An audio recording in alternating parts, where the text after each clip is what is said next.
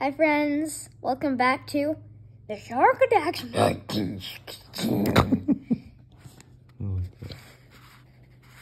Hiccups. Pictures floated in and out of Chet's mind. Fuzzy pictures, men lifting him off the dock, the inside of Dr. J's motor car, the white walls and white sheets of the hospital, unsmiling doctors shaking their heads, a pretty nurse with a soft voice, and Uncle Jerry who always seems to be sitting right next to Chet. Was Chet asleep? Was he awake? Was he alive? Or was he dead? That's a shark tooth. They got a ton of them.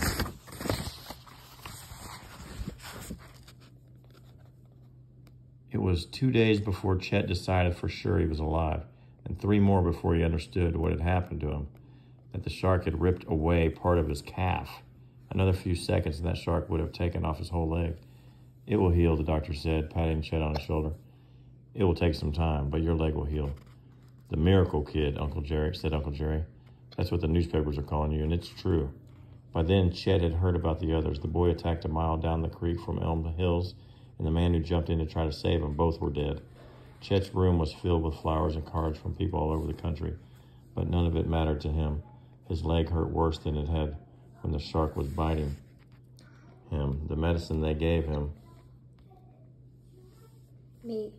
made him feel sick and woozy. He wanted Mama and Papa, but their train was still making its way across the country. Every time Chet fell asleep, he woke up suddenly shaking with fear, his bed soaked with sweat. The terror faded some when he was awake, but somehow that shark was always lurking. Its black killer eyes watching him, and bloody teeth were glistening.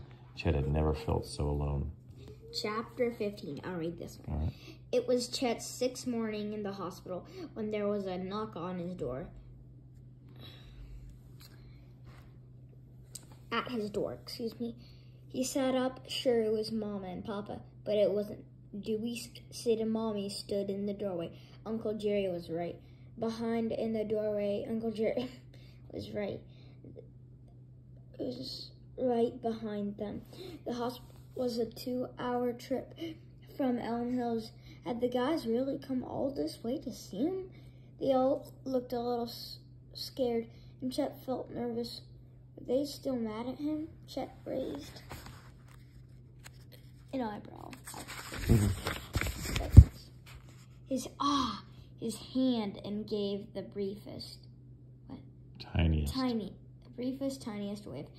And just like that, the guys came barreling across the room, finding each other for a spot on his little bed. Their jostling hurt his leg, but Chet couldn't have cared less. I'll be in the hallway, kiddos, said Uncle Jerry.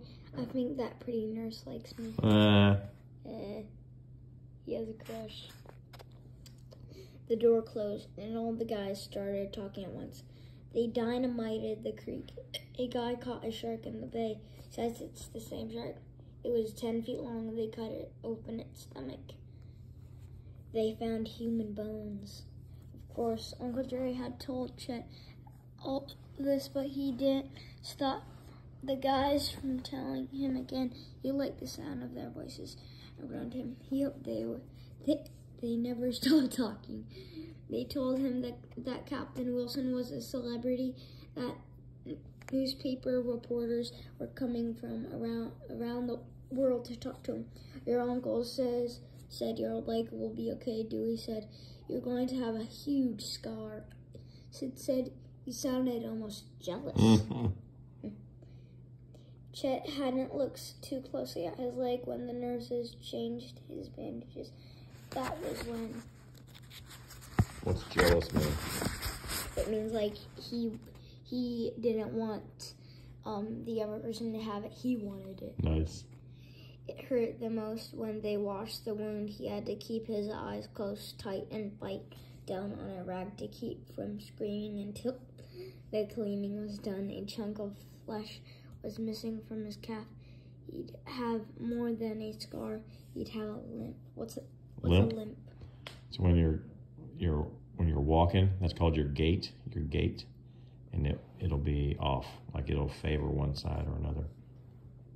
Just like me, Uncle Jerry had said, won't slow you down a bit. Minnie keeps asking about you, Dewey said. Chet wondered what Minnie would think of a boy with a limp. Sid moved a little closer to Chet. We're sorry, he whispered. We're sorry for everything, said Monty. Sid looked like he was about to cry. It's my fault. What? Chet said. You didn't put the shark in the creek. Sid laughed a little and wiped his eyes on his sleeve. We should have listened to you, Monty said.